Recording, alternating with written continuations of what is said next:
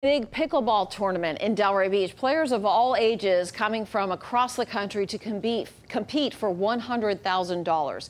The event has over 900 players from 40 states coming out. It started Tuesday and goes until Sunday. Our photographer Karam Aro brings us a look at the action.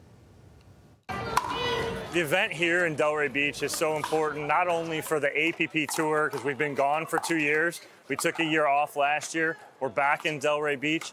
But it's also important for the city of Delray Beach because bringing all these people from all over the country together to play pickleball. We have players from all over the country, actually. 40+ states are represented here this weekend. So it's a very well-represented tournament for the whole country.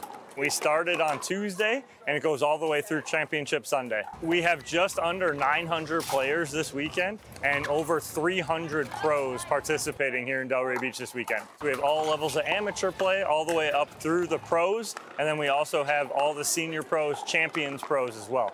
I just won the senior pro singles bracket. It feels great winning, you know. I actually hate losing more than I love winning, so it was more a matter of not losing than trying to win. I came from tennis, so I know that this facility here has a huge tennis tournament.